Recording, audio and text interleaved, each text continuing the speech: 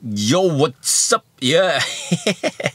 I know I piss off people when I say that. Yeah, you're not black. Why do you talk like you're black, man? Yeah. No, but anyway, I'm equipped like a black man. No, okay. Today I will talk about the bug with Model 3 and Ionity. Yeah.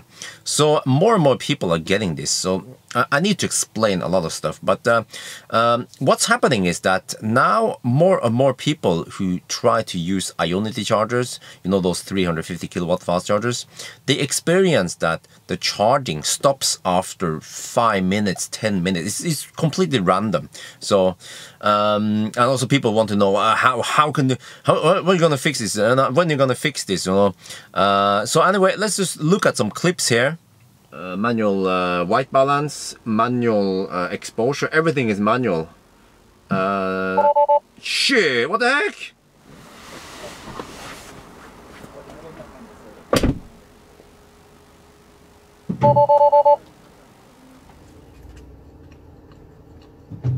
Oh, there we go, there we go, there we go. Yeah, shit.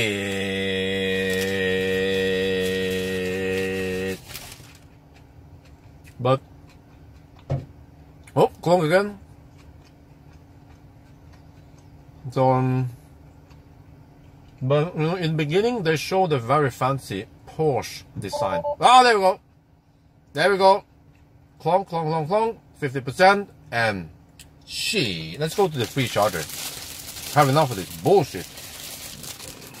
So you see, it stops randomly. Sometimes it takes a long time, sometimes it doesn't. But every time it stops, you can hear this bang sound. Okay, I then I say shit or whatever, but there was this clonk sound or this bang sound. Most of the time that happens also when, I mean, it's happened right when it stops, you know. So let me explain a little bit what that clonk sound is. It only happens with Model 3. So I have some other videos about it. It has something to do with the metal expanding or shrinking, I guess, when the temperature changes going up or down. And when you supercharge or fast charge, the temperature on the battery rises, and then naturally the metal expands and you get that clonk sound. And now we're gonna turn on some. Oh, you hear that? Now the water is cold. Okay. Now we just want to chill down the sink, and then we turn it to hot water. Okay, now we switch it to hot water.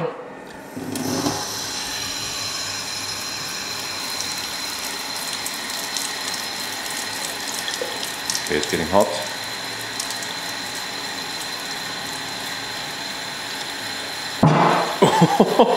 Exactly that sound from Model 3. Now let's chill it down.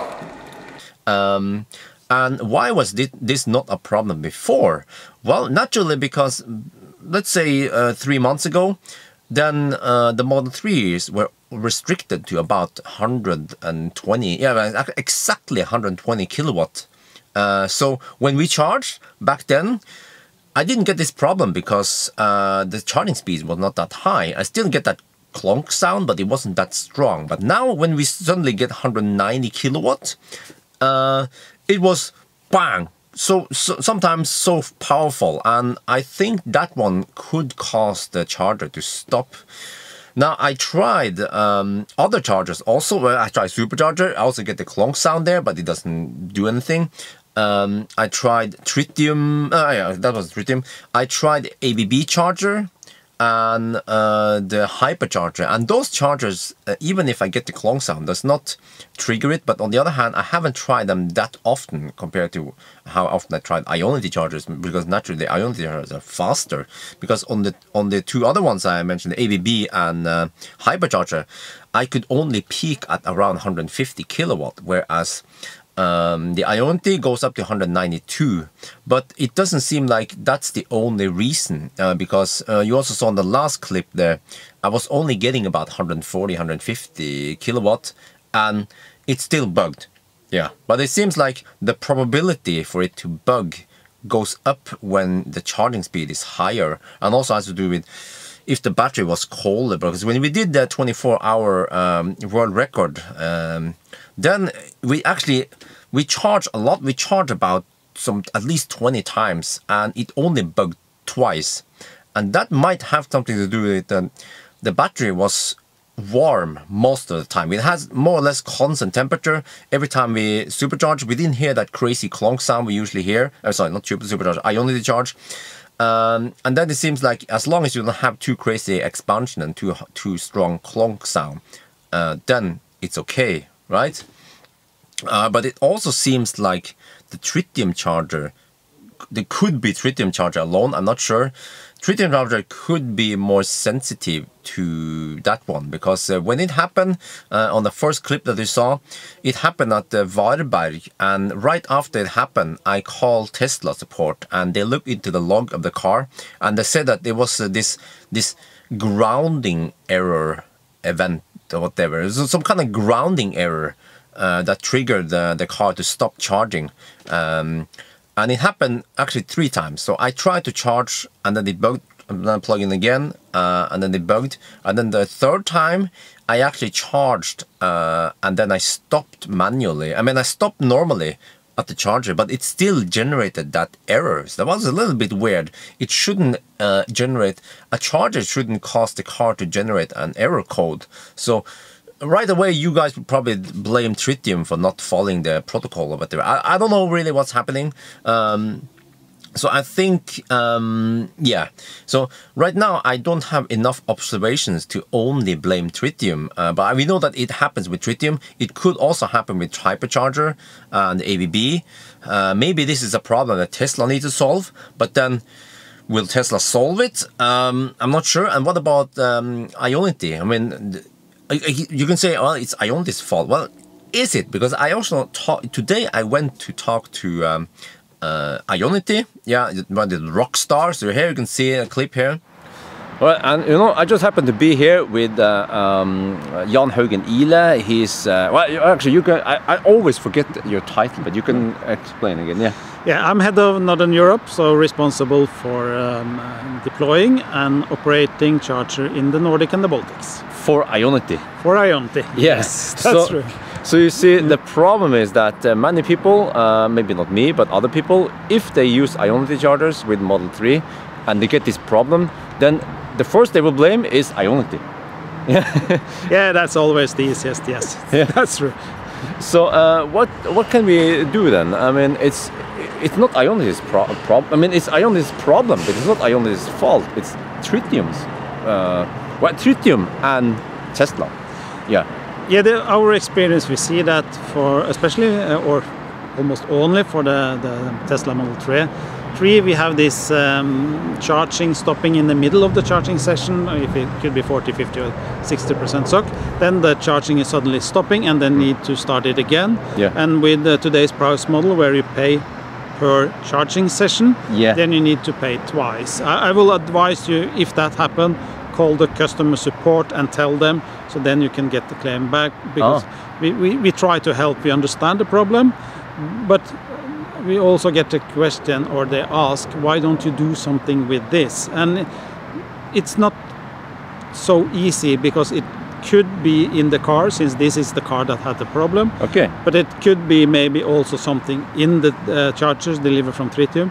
So the best thing here is to put Tritium and Tesla together, yeah, to really test this and find out if there need to be an adjustment either in the car or in the charger. Yeah, okay. So, but at least Ionity, the customer support, they know about this, right? So if someone calls and say, Tesla Model 3, Ionity, okay.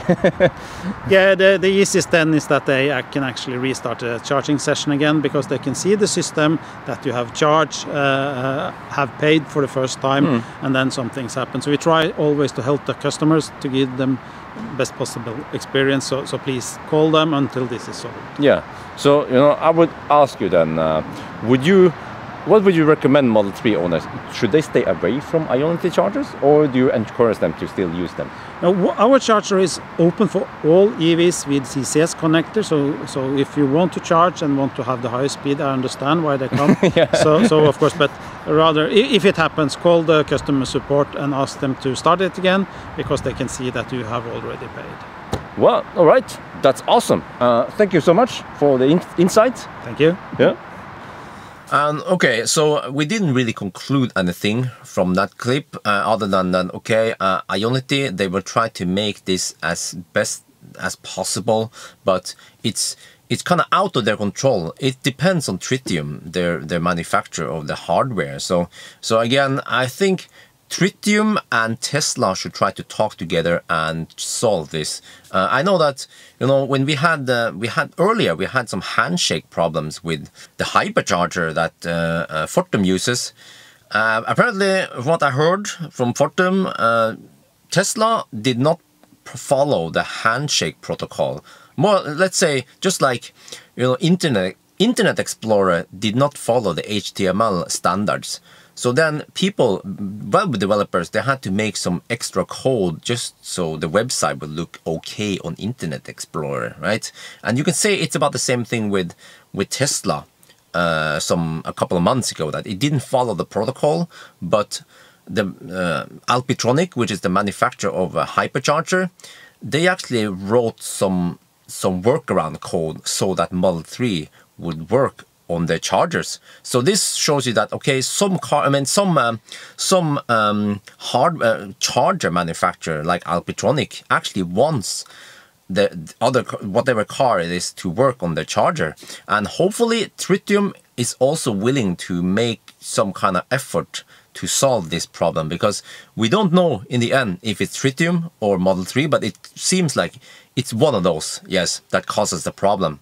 So maybe Tritium should call Tesla, or Tesla call Tritium, or my gut feeling is that Tesla, they probably don't give a shit, because version 3 supercharger is coming out soon, and then hopefully when it comes out, it doesn't trigger that bug, because it seems like when you have Tesla charger hardware with Tesla car, it works great, no problems. But when you have Tesla on third-party charging stuff, then it could bug, and then Tesla, they'll be like, wow, that's too bad. Yeah, if you call it. Yeah, but of course, if someone with a Tesla calls Tesla support and say, hey, we have problems with supercharger, then okay, then they're going to try to fix it. So then, I guess it then boils down to Tritium. And I know that people from Tritium and people from Ionity and from Tesla, they all watch my video. So again, in the end, we have a user like me and other people who want to charge, and most of the time these Tesla owners, they, especially Model 3 with good range, they don't have to go to Ionity. We have so good coverage of superchargers that they don't need Ionity anyway. But there will always be people who want to try it out, or some people, they find it convenient that, okay, we have an Ionity charger. I actually experienced a couple of times that it was better to use Ionity, because the Ionity charger just happened to fill a gap where the supercharger was not there. And then if I wanted to take that route, yeah, actually, it was actually when I was trying to drive from Bustorf to Nyland. That was a long stretch, and I used Ionity to top up there. So there will be cases where it's better to use Ionity. So it's a win-win for everyone if we can get that bug fixed, yeah.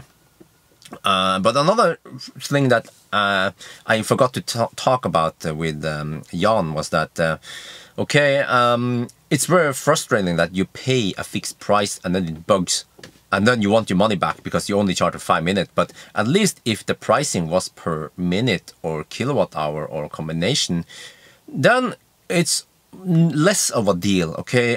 It depends, because if you start charging and you go have a nice dinner and you come back and like, what the heck, it stopped after 5 minutes, that's not good. That's it's nicht good, nein. But at least you didn't lose money, you just lost time, yeah. And then some people might be pissed because you are not charging. But on the other hand, I think based on what I heard, I saw it on the pricing model that once Ionity, they remove this introduction price of €8 per session, then charging at Ionity might be so expensive that Tesla owners will not charge anyway, or it could be that they want to top up only 5-10 minutes, like I actually needed to do in my case, and then you can just go to the next supercharger, whatever. So I would say that taking out that fixed price will solve parts. I mean, it won't solve the problem. It will just make it less painful once it occurs. Yeah, something like that. But okay, long ranting about this. At least now you know it's what's going on. And I think my recommendation, based on my experience with this bug, is that you should avoid Ionity chargers. Yeah, it sounds weird. I mean, Jan will be like, no, but I personally think I would try to avoid the Ionity chargers, because you will be, you might lose time because you depend on it. You might be pissed because you will only get 5 minutes and then it bugs. So, and then you have to call Helga. And I mean, you have to call the tech support and do some stuff, and that's also a waste of time. So I think for now it's best to avoid it. But like I mentioned, sometimes it's more convenient to visit one and then top up and then go to the next one or something like that. So yeah, it's up to you, but just to me, use it at your own risk. Yeah. So anyway, I think that's it for now. I hope you guys enjoyed this video. As always, thank you for watching and talk to you later.